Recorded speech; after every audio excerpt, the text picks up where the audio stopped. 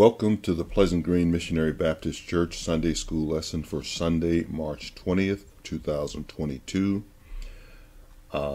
This is Deacon Barry Taylor, and I will be your presenter today. We are still in Unit 1 for the spring quarter, which is entitled Liberating Passover. Liberating Passover. Lesson 3. We're in Lesson 3 of the quarter. From the Faith Pathway Adult Quarterly, our lesson title is The Celebration of Completion. Devotional reading comes from Ezra chapter 3, verses 10 to 13.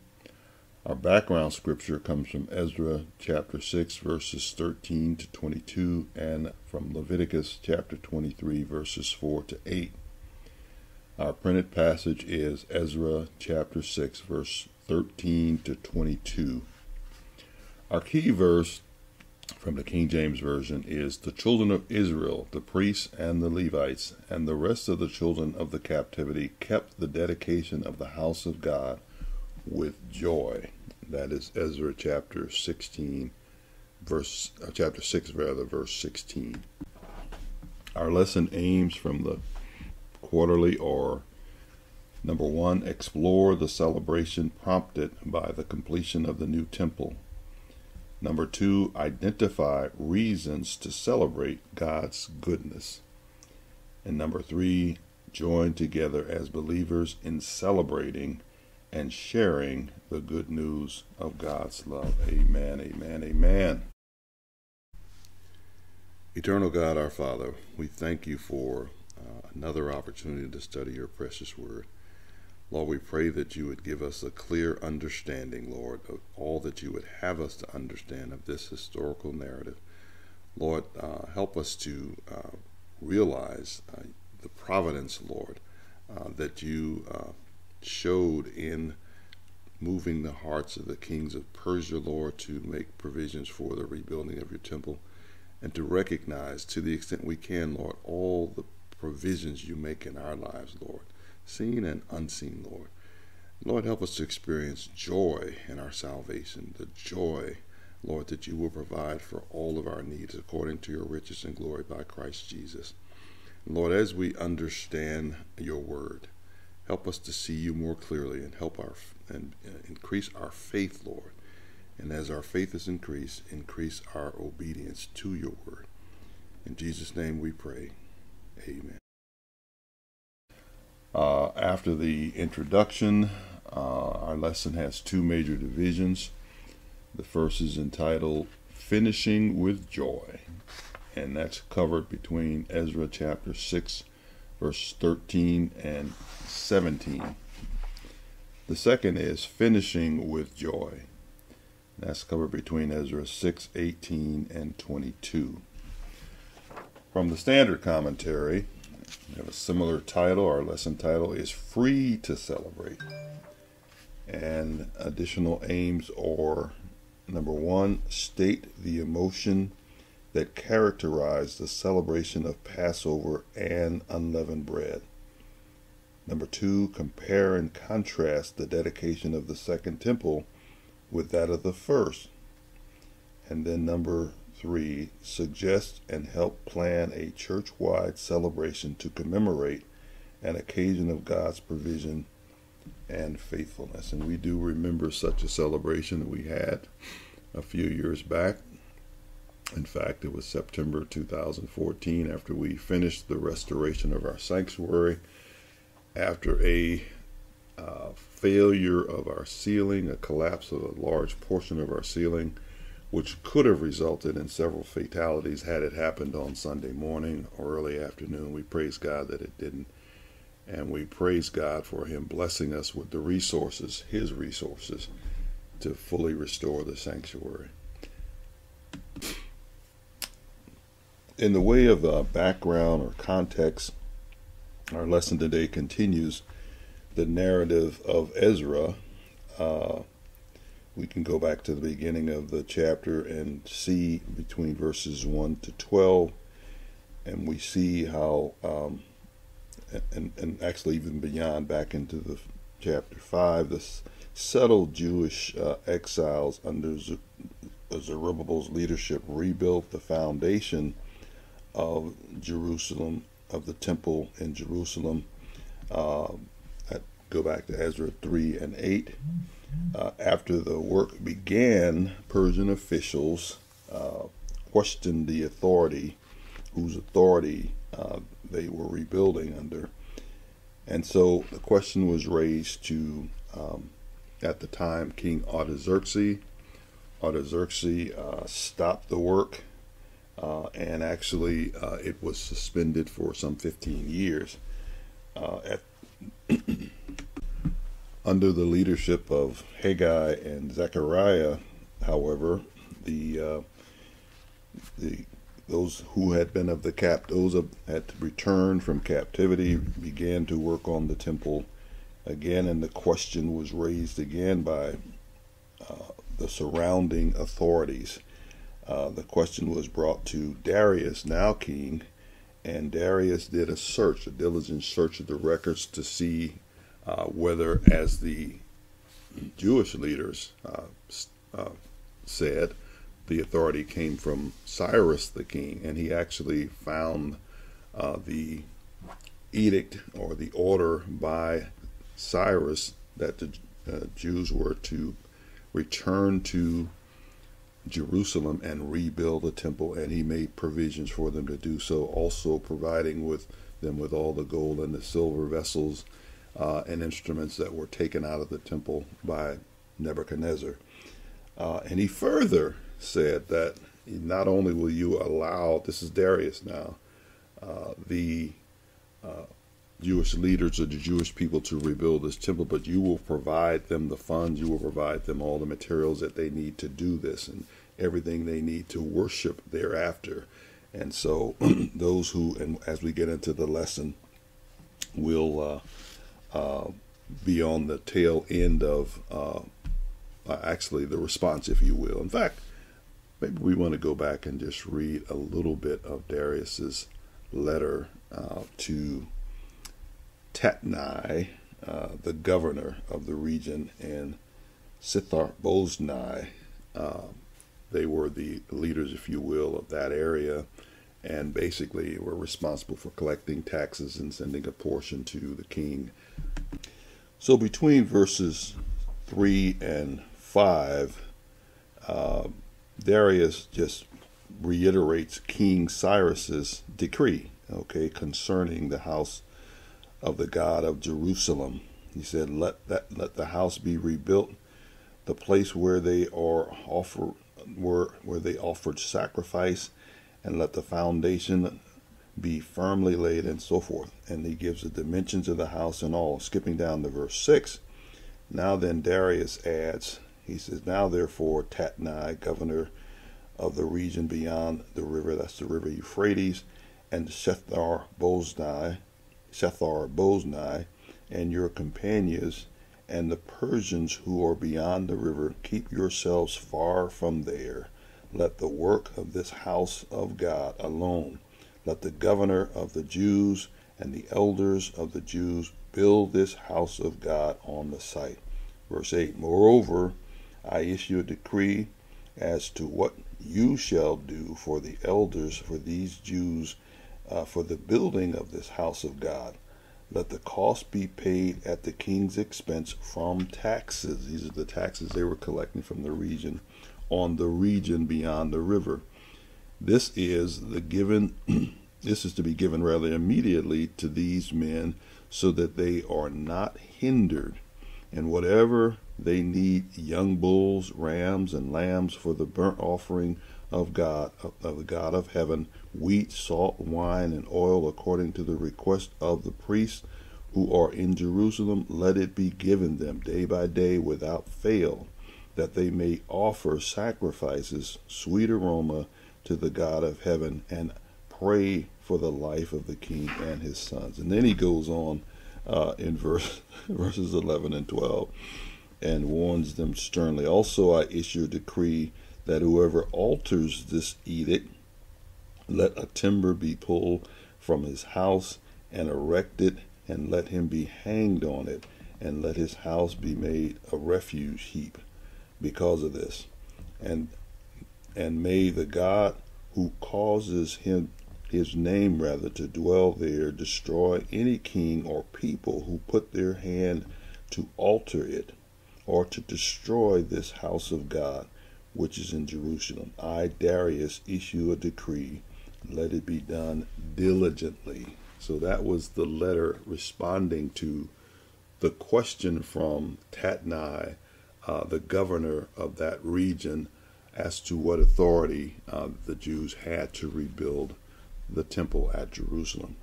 So we're going to have a brief word of prayer. We'll get into it. We'll pick up with verse 13 and with the response from Tatnai and Shethar-Boznai.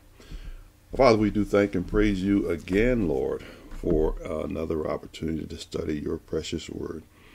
We thank you, Lord, for your abundant blessings, Lord, for your many seen and unseen blessings day by day. And Lord, we thank you for this record, Lord, of a time of celebration, Lord, because of your providence and for your glory, Lord. How you turned the heart of the kings, the pagan kings, Lord, to conform to your will, Lord, concerning your place of worship, your place of meeting the children of Israel. Lord, let us learn from this, Lord, that again, you are provident. You actually provide for all of our needs, Lord, and we just thank you, Lord, for all those things that you do, Lord, without our knowledge, Lord, that you do to accomplish your will in us and through us, Lord. We pray for understanding of this lesson, Lord. We pray that, again, we would understand exactly what you would have us to, and to, as we understand, as always, your word, Lord. Increase our faith and our obedience. In Jesus' name, amen. Okay, so we're going to look at the first passage from the quarterly. We'll read the entire passage and then we'll back up and have some verse-by-verse discussion. The first division of the quarterly, again, is entitled Finishing with Joy. Ezra 6:13-17. And I'm going to read from the King James Version because there may be some words that we need to exposit. The NIV is a good translation, but it's thought for thought and not word for word as the King James is. Not saying that the King James is better in all cases, and I really like the NIV and other versions that are more plain English. But beginning at 13, then Tatnai, governor on this side of the river, Shethar-Boznai, and their companions, according to that which Darius the king had sent, so they did speedily. And the NIV says they carried out with diligence. Okay. And the elders of the Jews builded, and they prospered through the prophesying of Haggai the prophet and Zechariah the son of Iddo. And they builded and finished it according to the commandment of the God of Israel, and according to the commandment of Cyrus and Darius and Artaxerxes king of Persia. And this house was finished on the 3rd day of the month Adar, which was in the 6th year of Darius, of the reign of Darius the king. And the children of Israel, the priests and the Levites, and the rest of the children of the captivity, kept the dedication of the house of God with joy, and offered at the dedication of this house of God 100 bullocks, 200 rams, 400 lambs, and for a sin offering, for all Israel 12 he-goats, according to the number of the tribes of Israel. Okay, and we're going to back up now to verse 13, and I'm going to make a correction because the NIV in many cases is word for word, but overall I think it's intended to be thought for thought. And I'm going to mention, well, let me just get on with it here. So again, it reads, then Tatnai, governor on this side of the river, and of course that was the river Euphrates, and he had been given authority, no doubt by the king or one of his underlings, to collect taxes and to govern that region. Part B says Shethar-boznai and their companions, according to that which Darius the king had sent, so they did speedily. Now this word from the Hebrew that's translated speedily really means thoroughly with diligence. Thoroughly with diligence. And as I mentioned, the NIV says diligently. It said it. They did it. It said they did it with diligence. All right, so they were careful. Not only were they careful, but they were speedy. Okay, they did not delay. The king was very direct, and on penalty of whoever defied his decree being hung on a beam or a post from his house, and his house being made a dunghill, they obeyed swiftly. Okay, verse 14. And the elders of the Jews builded, they prospered through the prophesying of Haggai, the prophet, and Zechariah, the son of Iddo.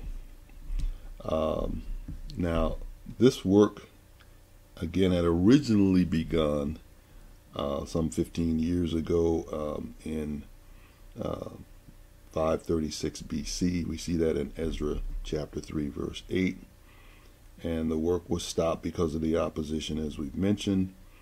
However, it began again the second year of Darius, and that's how they kept track of years there, by the years of the reign of the king who was in authority, and that being Darius, the first Darius, and that was 520 BC. We see that in chapter 4, verse 24. Now, these are the elders who come back from exile. Okay, they were the heads of the families, or the heads of tribes, if you will, or large portions of the tribes, and they led in the buildings. Not to say that they did all the physical work, but they certainly led in the rebuilding of the temple. And as they did, they were inspired by the prophesying or preaching or exhortation of Haggai, the prophet, and Zechariah. And we could say a lot more about both of these men, but suffice it to say, they were inspiring the people to do the work. Okay, the people had been uninspired for some, as I said, 15 years, and they had built their own homes, and they were beautiful and sealed, and they had they had stopped working on the temple after they laid the foundation and built the altar and made the first sacrifice. Then they were intimidated, and actually the work stopped because they didn't press it to find the original decree from Cyrus. And Haggai they weren't just given one exhortation or one message. They did this for months and on end.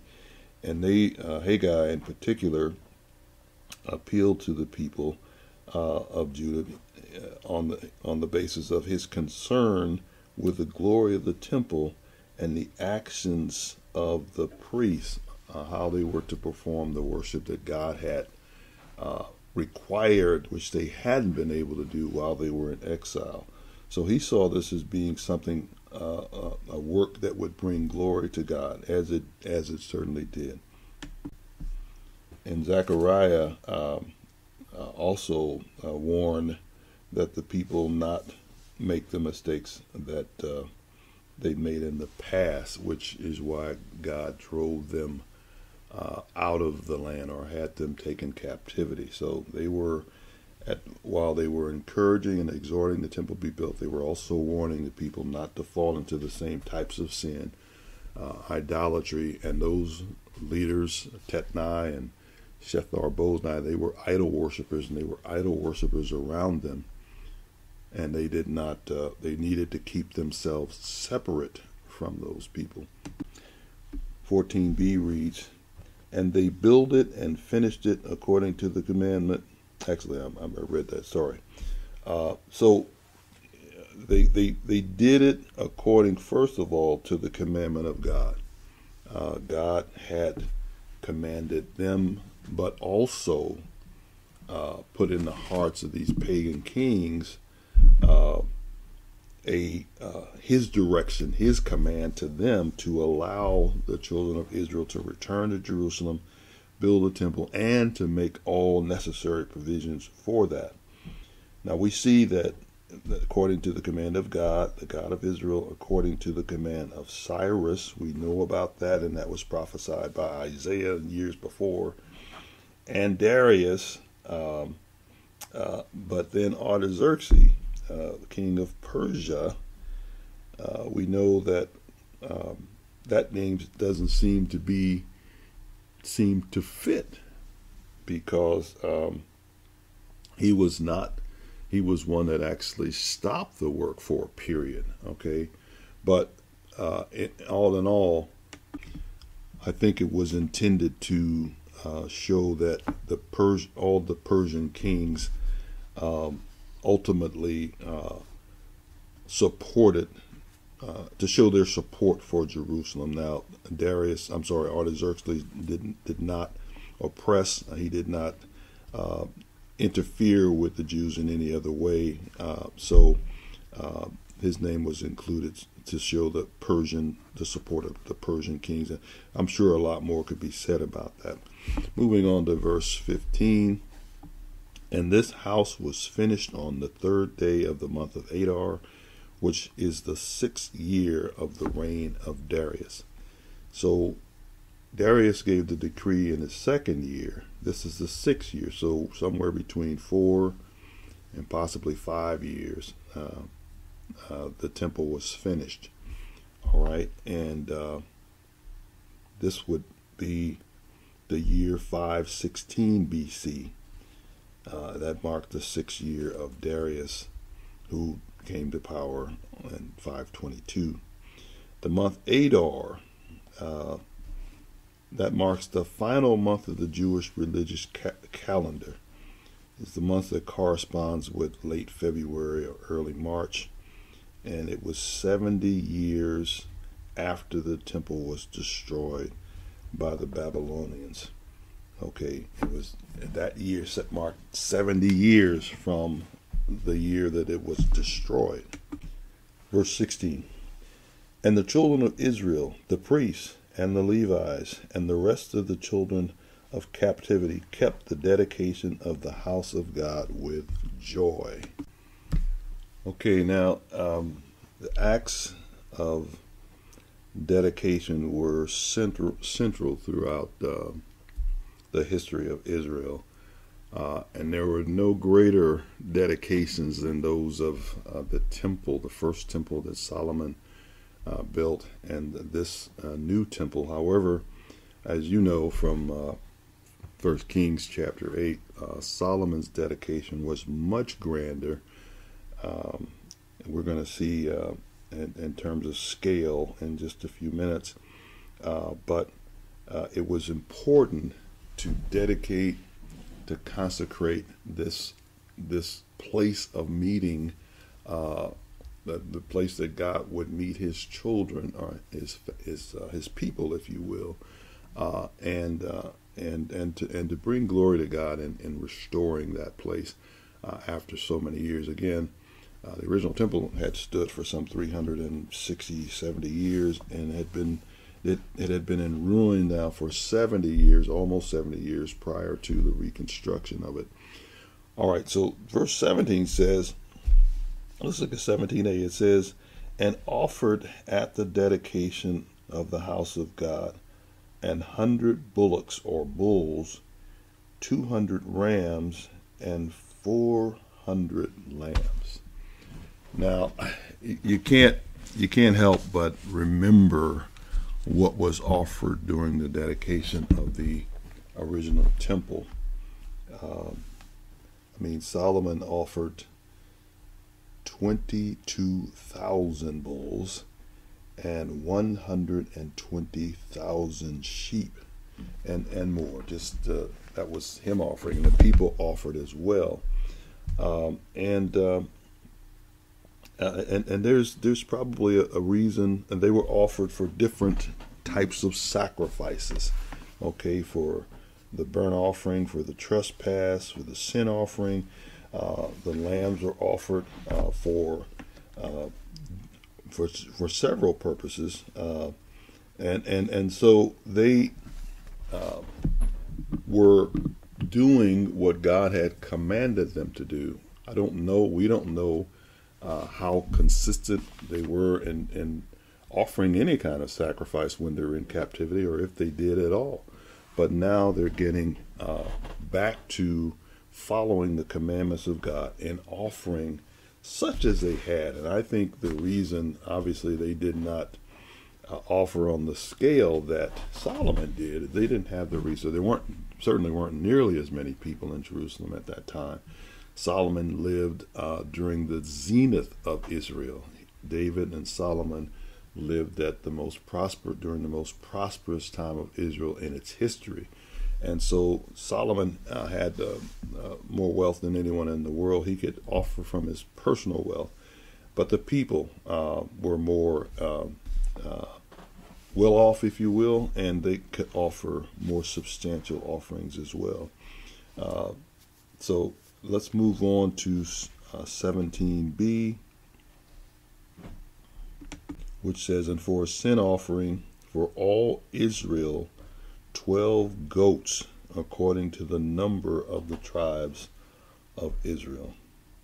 Now, the sin offering of goats purified the people from their sins or ritual violations. It was ceremonial, okay, purification of the people from their sins. And we read about that in Leviticus chapter 4, verses 22 to 26, chapter 5, verse 6, chapter 9, verse 3 and 15.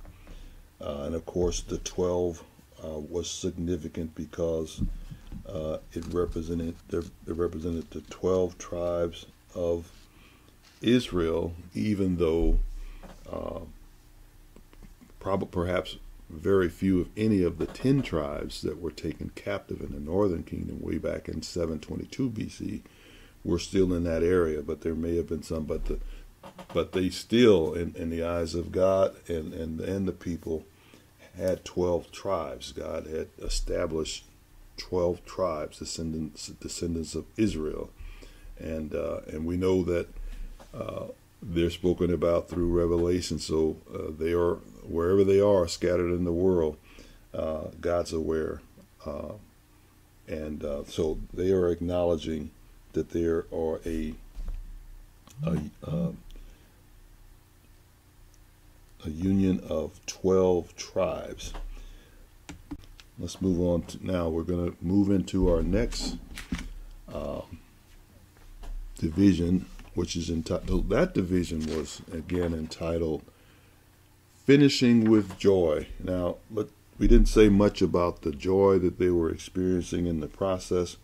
It said that they finished the temple with joy, and they were, verse 16, and they were joyous because, first of all, of the accomplishment.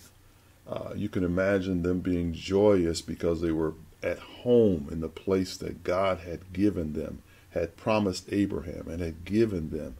And many of them, of course, had never seen the land before, but they had heard so much about it. It was their homeland, even though they may have even been born in exile in Babylon.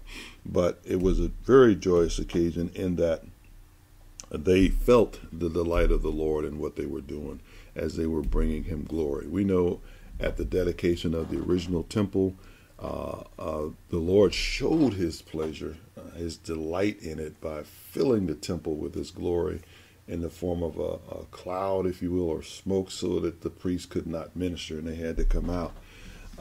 But so, and I have to tell you, there is perhaps no joy greater than what you feel when you know you're doing the will of God and you know that he's pleased with what you're doing. You can take great joy in that if you're his child and you want to do those things that please him. If he's indwelt us as believers in Christ, the Holy Spirit is jumping up and down in us when we do those things that are pleasing in our Father's sight. So let's move into our next division now, which is entitled Furnishing with Joy. Furnishing with joy. Verse 18. Let me read the passage. Beginning at verse 18 through 22. And they set the priests in their divisions and the Levites in their courses for the service of God, which is at Jerusalem, as it is written in the book of Moses. And the children of the captivity kept the Passover upon the 14th day of the first month. For the priests and the Levites were purified together. All of them were pure, and killed the Passover for all the children of captivity, and for the brethren and priests, and for themselves. And the children of Israel, which were come again out of captivity, and all such as had separated themselves unto them from the filthiness of the heathen of the land, to seek the Lord God of Israel, did eat, and kept the feast of unleavened bread 7 days with joy. Again, with joy. For the Lord had made them joyful, and turned the hearts of the king of Assyria unto them, to strengthen their hands in the work of the house of God, the God of Israel. Okay, let's back up to verse 18, which again reads, And they set the priests in their divisions, and the Levites in their courses, for the service of God, which is at Jerusalem, as it is written in the book of Moses. Well, Moses declared, God through him, that the priests would be of the tribe of Levi. The high priest would be a descendant of Aaron. And he prescribed everything that they were to do in their service to the people. And in the tabernacle when they were in the wilderness, in the temple later on, and even down to the clothing they were to wear and how they were to wash and purify themselves. And we can read about that in Exodus 29. We can read about it in Leviticus 8, Numbers 3, 5 to 13 and 18. Now, the elders had basically had the charge of reconstructing the temple. The priests perhaps had no involvement. They had not been even assigned or appointed at that point. But now that the temple is completed, they need to make it functional. Okay, so they needed to have the priests and the Levites and it says priests in their divisions. And we know Moses set an order, but later David actually divided the priests by order and had them serve certain periods and certain functions, and we can read about that in 1 Chronicles 24. And so this is what they did. They not only appointed the priests, but assigned duties for the care of the temple to Levites. Okay, you can also look at Ezra chapter 2, verse 36 to 40. Verse 19 reads, And the children of the captivity kept the Passover upon the 14th day of the first month. Now, this is separate from the dedication. Okay, this is some weeks after the dedication. They actually, at the appointed time, they kept the Passover. So this was some 5 weeks after the dedication of the Passover. One of the commentators gives some specific dates here. He's saying April 12th, 515 BC. Again, 5 weeks after the temple dedication, the people celebrate the Passover. Now, they had not perhaps done that when they were in Babylon. This is one of the first things that they do. It's one of the most important celebrations that the Lord had commanded them to keep, and certainly they remembered what it memorialized. It memorialized the death angel passing over the children of Israel when they were in bondage in Egypt because of the blood of the Passover lamb that they had put on their doorposts and lintels. And so this was a celebration that the Lord decreed that they were to keep perpetually. And so they are keeping it now. They are, and what we're going to see is a little something different from what they did in the early days. It says, again, on the 14th day of the first month, and that was the month Abib, or A-B-I-B, Abib. We can see that Leviticus 23:5, Numbers 28:16, Deuteronomy 16 verses 1 and 2. And that name was the Canaanite name for the first month of the Hebrew religious calendar. And during the Babylonian captivity, the children of Israel adopted the Babylonian calendar system, and as a result, that month, at least as far as the names were concerned, that the name of that month became Nisan, N-I-S-A. Nehemiah chapter 2 verse 1. And verse 20 reads, "For the priests and the Levites were purified together, all of them were pure, and killed the Passover for all the children of the captivity, and for their brethren, and the priests for themselves." Now we know what God, the ceremonial and physical cleansing that the priests were to do. They were certainly to keep themselves separate from any dead body and so forth, and keep themselves ceremonially clean, but they would have washed and they would have put new clean clothes on. And then it says, and then they killed the Passover for the children of captivity. These were, the reason it says, keep saying the children of captivity, these were those who returned from captivity, from Babylon. There were perhaps, no doubt, some others still in the region who had intermarried with other people and ultimately became known as the Samaritans.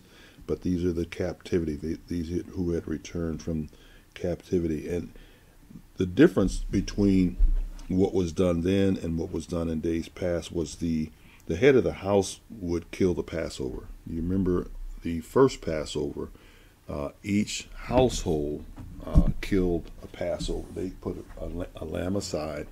They ate in haste with bitter herbs and unleavened bread, and each household had their own Passover. But now the priest is actually killing a lamb for the people, and that is believed to have been because of some concern about the uncleanness of the people ceremonially, and so the priests began to do that for as a I don't want to say symbolic, but they did that to represent the entire congregation. We see how this appears to have changed during the reign of Hezekiah between 715 and 687 BC, and Josiah between 640 and 609 BC, where the Levites or priests killed the Passover lamb for the people because of their uncleanness. See that in 2 Chronicles 30:17. And the practice of having the Levites or priests kill the Passover had continued into post-exilic times. Verse 21. And the children of Israel, which were come again out of captivity, and all such as had separated themselves unto them from the filthiness of the heathen of the land, to seek the Lord God of Israel, did eat. So all the captivity again, those who had returned, those who were Israelites who had returned from Babylonian captivity, ate, but also it says those such as had separated themselves. Now these are Gentiles who had separated themselves, who had been proselytized, and who had kept the commandment that the men were to be circumcised, and they were basically to follow the ordinances or the Jewish law. They were allowed to eat the Passover as well. And again, they were to eat it roasted lamb, seasoned with bitter herbs and unleavened bread. And I'm a little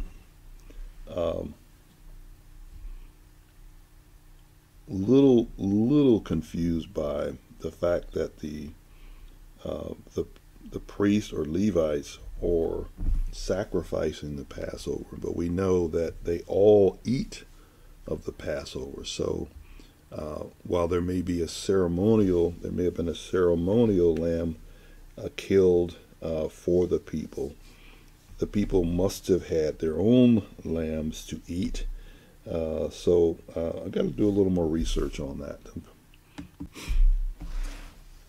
And then finally, verse 22. Verse 22a reads, and kept the feast of unleavened bread 7 days with joy, for the Lord had made them joyful. So we know that the Passover celebration is 1 day. Following the Passover is the feast of unleavened bread, which is not a feast. It's not a time rather of solemnity or of dread, or it's a time of joy. It's a joyous time. It's even though they are eating unleavened bread, but it's a joyful time. 2 Chronicles 30:21, and it reminds Israel of the ways the Lord has provided for them. That feast reminded the people how the Lord brought them out of oppression in Egypt. And for the exiles, this feast now was even more timely and more appropriate. It reminded them of his provision as he brought them out of exile. Now, as he convinced the king, the Pharaoh in Egypt, to let his people go, even though he changed his mind and he suffered horribly for it, with his soldiers drowning in the Red Sea, he has turned the hearts of the Persian kings in favor of his people, and caused them to give edicts to not only enable them to reconstruct the temple, but to provide all the assistance that they needed, all the provisions that they needed for that, even provisions for the sacrifice. So it says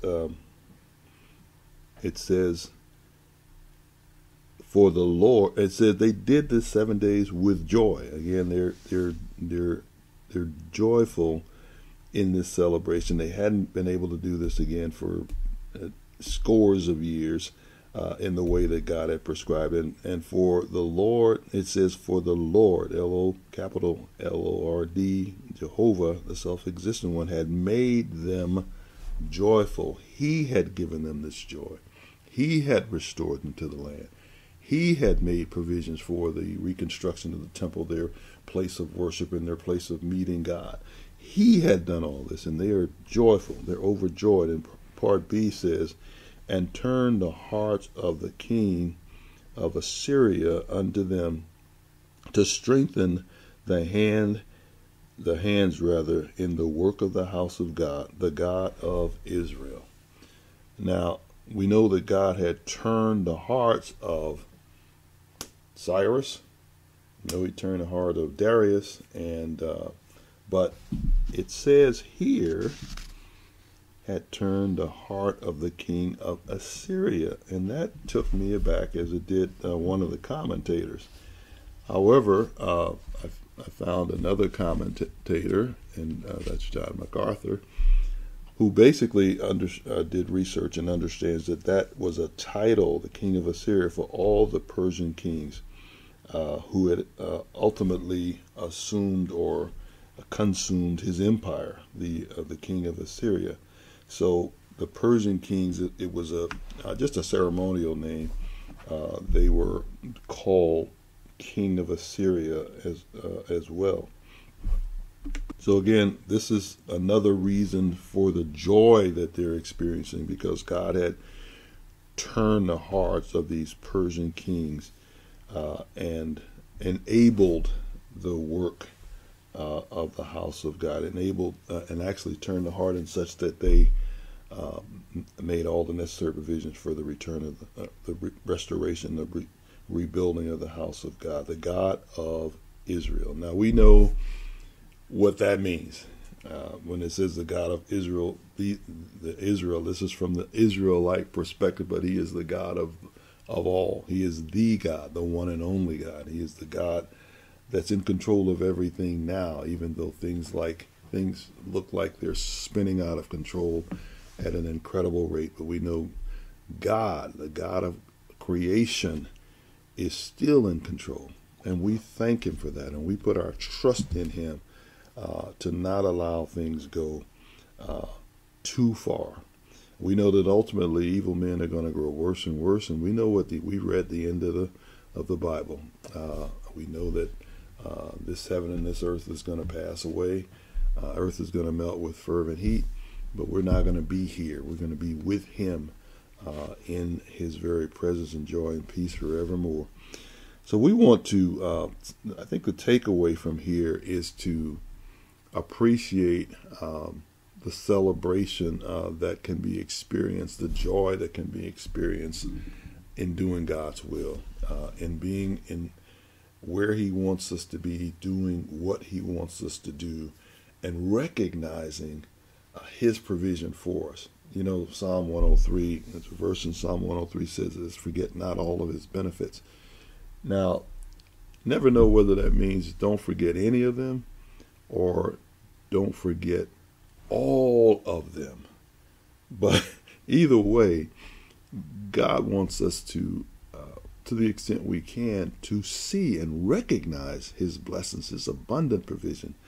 Many times we can't, but we can take joy when we know what he's doing. But even when we can't see specifically what he's doing, we can trust that he's doing whatever is best for his children, and we thank him for that. So we can take joy and we can celebrate again being in his will, in the center of his will, doing those things that are pleasing in his sight, and accomplishing things according to his purpose for our life, not just treading water or just treading in one place, but accomplishing those things which he has commanded us to do. So we hope that we've learned a little more about the passage we studied today. We ask God's blessing upon you until such time as we meet again.